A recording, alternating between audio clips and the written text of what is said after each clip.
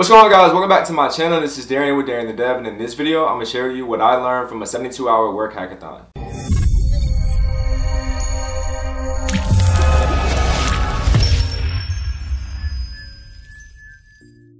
If you guys are brand new to the channel, if you're into anything from tech, entrepreneurship, coding, startups, all that good stuff, make sure you guys like, share, and subscribe. It really helps me stay motivated to keep making this content for you guys, and that's all we talk about here on this channel. So a couple weeks ago, I had a chance to be a part of a 72-hour work hackathon, and I want to share with you guys the 5 things that I really took away from it because it was a cool experience. I work at a global company, so I got to participate with a global team. So I had like maybe 8 to 10 people on my team, and we were for the most part all in different countries. So it was really cool to get that experience of developing and collabing with people from all over that I've never met in person before.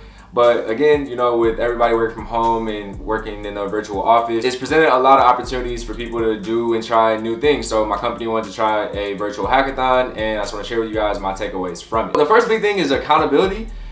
Because, you know, I guess it's the same with anything when you're collabing with a group of people. There's always going to be somebody that doesn't participate or that doesn't do as much. So, you know, that was of course an issue because some people weren't technical. But the thing about it is, in a hackathon, it forces everybody to use their skills and their creativity the best way they can to still assist the rest of the team in putting some type of product together. And there's a need for everybody in a hackathon, even if you're not a developer. So there's always going to be those things where you're kind of having people that don't come back after your initial meeting with the team. So that happened with us. We had a few people who came to the initial meeting that we had for our team and then never came back until we presented our product like 3 days after the kickoff meeting. So, you know, that, you know, it happens, but you just don't know what you would have gotten if they were there to contribute ideas and actually just put in effort and things like that. So,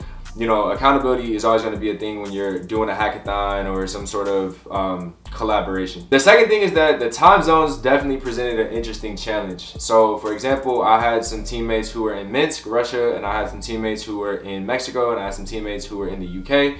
And then myself and one other teammate were based in Michigan in the Detroit office in the US. Not only to work virtually with people that you've never met before, but to communicate with different styles of English and different ways of expressing things and varying levels of technical knowledge and technical experience, product building, different varying levels of industry knowledge.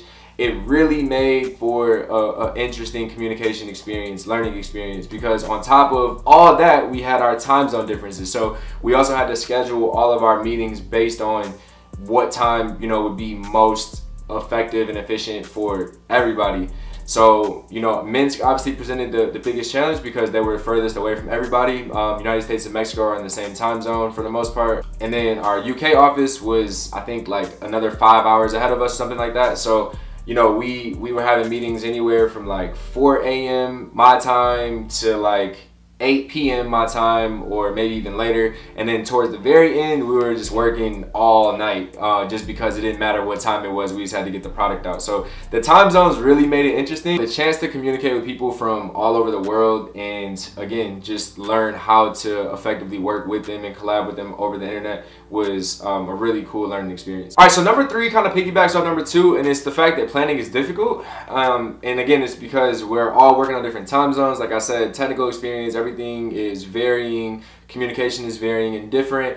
And so, you know, and everyone thinks differently as well. So, you know, so some of our teammates who are more experienced technically and who have been in the business longer, they had one idea of what they thought our product should be or what they should look like, what it should look like. And again, they were all the way in Minsk, Russia. So at the same time, they needed to get, they were already off work by the time we had our first meeting. We were all just starting our day over here. Even in the UK, it was like early afternoon, but for them, it was already, they were already off work, and, you know, so they were ready to just kind of come up with an idea really quickly so that they could get off work and start working on that and go to sleep.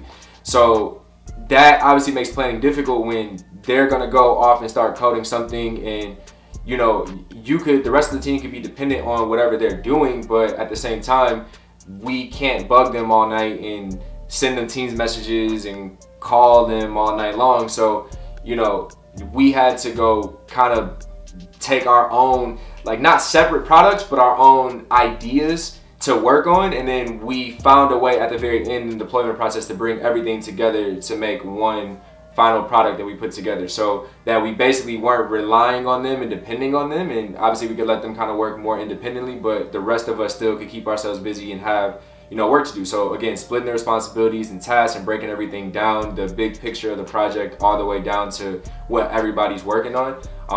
You know, it was difficult, but we got it done, and it ended up being really great.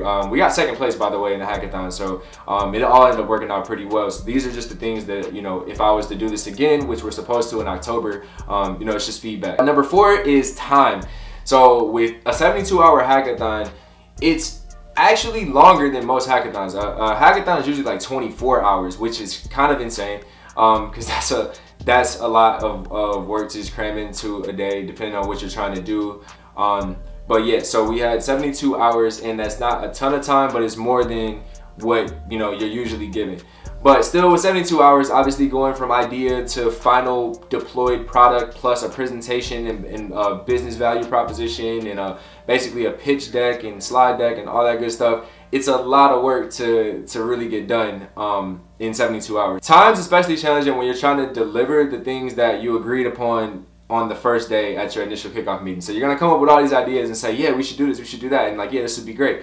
But as you start building and you start, you know, having late nights and running into issues and not understanding certain things, or realizing certain things might not be as feasible as you thought or more difficult than you thought, then time is gonna definitely force you to really consider what you can actually deliver out of the things you said you were going to deliver. So number 5 is a really, I think, good one to recap, which is basically, you can't be afraid to pivot. You cannot be dead set on one idea just because you think it's a great idea, you think it's going to win, it's going to get first place. Like, you have to focus on what's realistic, what's actually doable, what's feasible for you and your team. What does everybody understand? What can everybody contribute to? And what can you guys realistically get done? And also, you have to have your business proposition stuff there. So you have to have your business people working on slides or presentations and the pitch and something. Like, there's always something for someone to do, even if it's not technical stuff. So those people that we talked about in step 1, the accountability stuff, if they're not technical people, they can still be helping get the value proposition down. You know, what are people saying about the product? What would they use it? Would they like something like that? What's their problems that they're facing right now? You know, basically customer validation, customer discovery, building a pitch deck, working on the pitch, the presentation, answering the business questions that the judges might ask. Like, all that good stuff is things that people who aren't technical can be helping do. So there's always something to be done, but obviously there's a lot of challenge presented when you're doing a 72-hour hackathon. But it's a great learning experience, because I think every single time I've done a hackathon, I've learned a lot in a small amount of time. It kind of just forces you to jump in head first and see what you can learn and what you can get accomplished. And so if you have the opportunity to get into a 24-hour hackathon, a 72-hour hackathon, or just working with people that you don't know, I think it's a really great learning experience. You're gonna all pull from each other's different experiences with development and tricks and all this good stuff and tools. So yeah, I think you guys should definitely consider it, but I just wanted to share with you my 5 takeaways from my 72-hour hackathon. So this was helpful, guys. Leave me some comments down below. Let me know what you think. Make sure you like the video. And also, if you're brand new to coding, I think about going to a coding bootcamp pretty soon. Check out the description box down below for my free intro to coding bootcamp course. I'm giving away pretty much all the stuff I wish I would have known going to coding bootcamp, and all that costs is your email address. There's also a link for a private Facebook group where I give away all my other resources that I don't leave in the descriptions of all these videos. So again, guys, thanks for watching. This is Darren Dev. I'll see you guys next video. All right, peace.